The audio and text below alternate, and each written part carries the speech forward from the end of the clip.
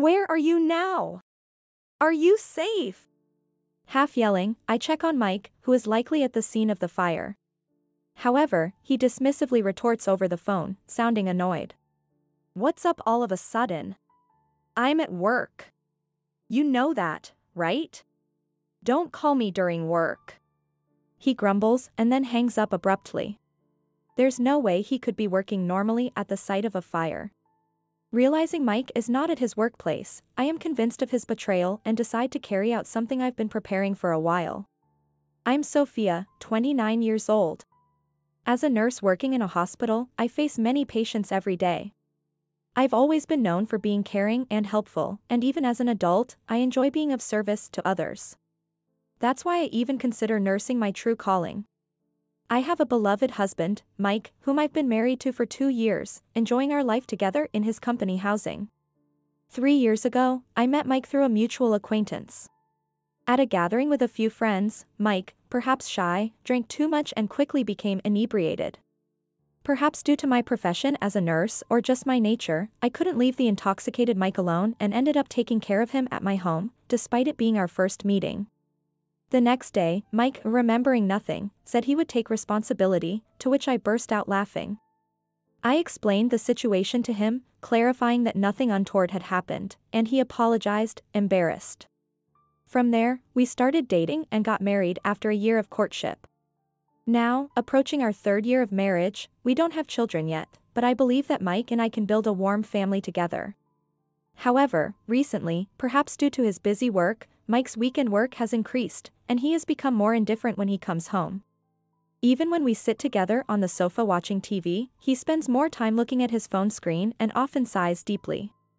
At first, I wondered if I had done something to upset him and reflected on my actions, but finding no particular reason, I started worrying about Mike's health and began researching nutritionally balanced menus, making sure our lunches and dinners were even more carefully prepared. One day, my hospital was on a day and night shift system, and I was supposed to work the night shift. However, a colleague contacted me the day before, asking to switch shifts, and I ended up working the day shift unexpectedly. I had initially told Mike I would be working the night shift, and while I meant to inform him of the change, things got hectic and I ended up contacting him on the day itself. I texted him, "I've switched to the day shift today, so I'll make dinner and wait for you," but no reply came for a while. I thought he might be busy with work and focused on my duties until a few hours later, he simply replied, "Got it." Previously, he would reply more promptly during work and even use emojis, but lately, it's just been a word or two.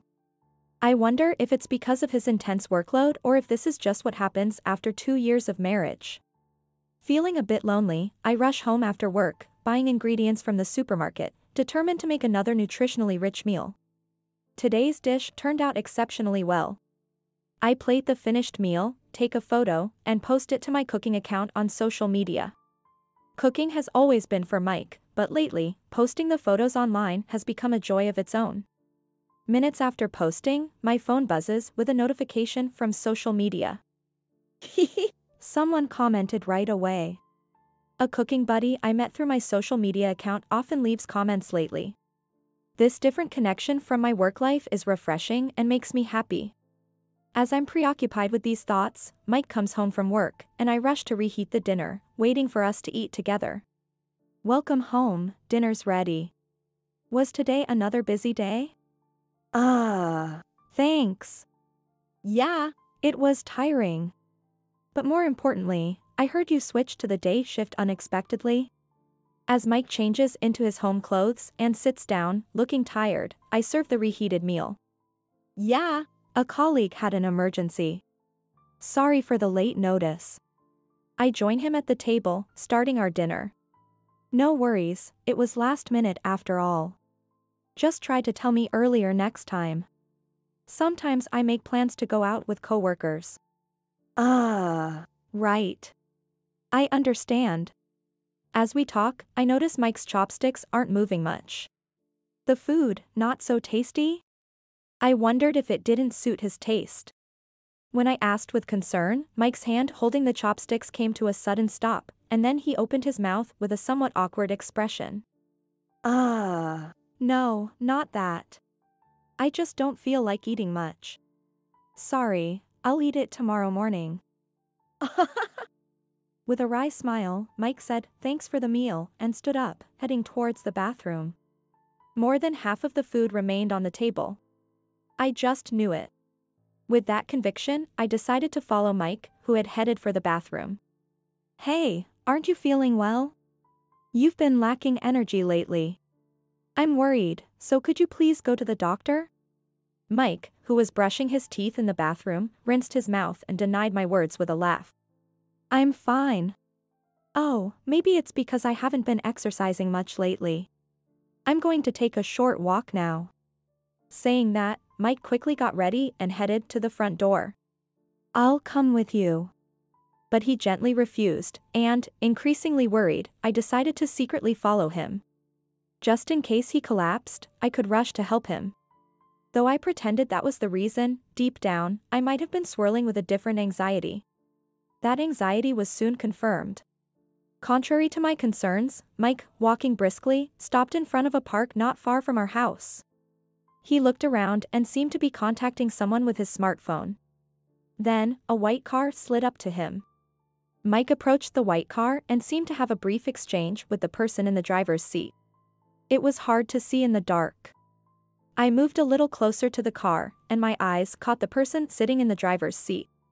A young woman with long curly hair, giving off an enchanting vibe. The moment I saw her, my hands naturally reached for my smartphone and activated the camera. Mike getting into the passenger seat. The woman smiling back at him. I reflexively captured the scene in a photo, and by the time I came to my senses, the car with the two of them had already driven away. Surprise, confusion, suspicion, a whirlwind of emotions left me frozen in place. Then I received an email from Mike saying, "Ran into an acquaintance, so I'll be home a bit late." An acquaintance? By chance? The scene from before was seared into my memory, and I just couldn't bring myself to believe Mike's words. That night, Mike didn't return home until after 1 in the morning. My anxiety reaching its limit, I confronted him with the tears I couldn't hold back and the photos I had taken. Seeing the photo, Mike froze, then quickly put on a smile and claimed he had just bumped into a client during his walk. "It was just a consultation, there's nothing to worry about. Trust me." Mike looked at me with a sorrowful expression, as if he was the victim, making it clear he wouldn't allow further questioning. After that, Mike's work started to get really busy, and he often had to work late, especially on days I had day shifts. Despite our increasingly separate lives, I tried to find time to talk about what happened, but he always declined, saying he was too tired. Overtime yesterday, working on his day off today. Really? At work, the image of Mike and that woman cuddling would pop into my mind whenever I let my guard down, leaving me uneasy. After finishing a night shift, the morning sun stung my tired eyes. Lately, I've been all anxiety and worry, not taking any time to care for myself, so I stopped by a bakery that was open early and bought some cake. Feeling a bit brighter, I left the shop and took a different route home than usual. This area has many hotels, and I often see couples who seem to have their own stories, but the air was quiet, perhaps because it was early morning. Carefully carrying the cake so it wouldn't crumble, I thought about enjoying it with some tea at home when I briefly saw a young man and woman leaving a hotel on the opposite side of the street. My gaze inadvertently drifted over, and I froze in shock. It was Mike, his eyes sleepy and smiling softly, and the woman smiling back at him, the same one with the long curly hair I saw in the car that day.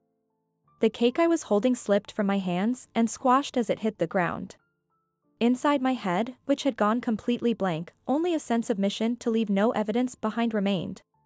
With trembling hands, I took out my smartphone, crossed my arms, and captured the smiling couple. The two captured on the screen looked just like lovers. My heart throbbed violently, and an unpleasant sweat broke out. Mike had been lying after all. In my field of vision were the fallen cake box and the photo of the two. While gazing at them absent-mindedly, I thought in the back of my mind that I couldn't stay with him any longer. It was a day when my suspicions about Mike turned into conviction, and the word divorce started to feel real after a series of events. That day, I was busy with my usual daytime shift. While I was on the phone, I could hear the siren of a fire engine from afar, passing through the neighborhood. It was not just one, but two, then three, suggesting a fire somewhere, which made me a bit worried. After finishing the call and taking a breath, two of my colleagues who had been to the patient room came back saying, "It's scary, isn't it?" "Hi, what happened?" I asked, thinking there might have been some trouble, and they whispered, "There's a fire at Company A patient we passed in the hallway earlier told us." Company A, fire. The moment I heard those words, a chill sweat ran down my back. After excusing myself to my colleagues, I clutched my smartphone and hurried to a secluded spot. The Company A, where I had learned there was a fire, was Mike's workplace. Hoping for the best, I called Mike. This morning, as usual, I saw him off to work. Since the series of events, we hardly saw each other or talked at home, but I never missed sending him off in the morning. "Please, be safe." As if my prayers were answered, I heard Mike's voice saying, "Hello," after a few rings. "Where are you? Are you safe?" I half shouted, checking on Mike's safety, to which he replied in an annoyed tone. "What's with the sudden call? I'm at work. You know that, right? And don't call me during work," he said grumpily, and the call was quickly ended. Only the beep beep of the call ending could be heard in my ear. From Mike's tone on the phone, he seemed safe from the fire for now, but I felt a huge sense of unease. It's impossible to be working normally at the sight of a fire. Moreover, his words and attitude, trampling over my worried feelings, gradually fueled my anger. Mike must not be at his workplace right now. I saw him off to work as usual today, but he must not have been heading to his workplace. Ever since we got married, I might have been unknowingly seeing off Mike to another woman.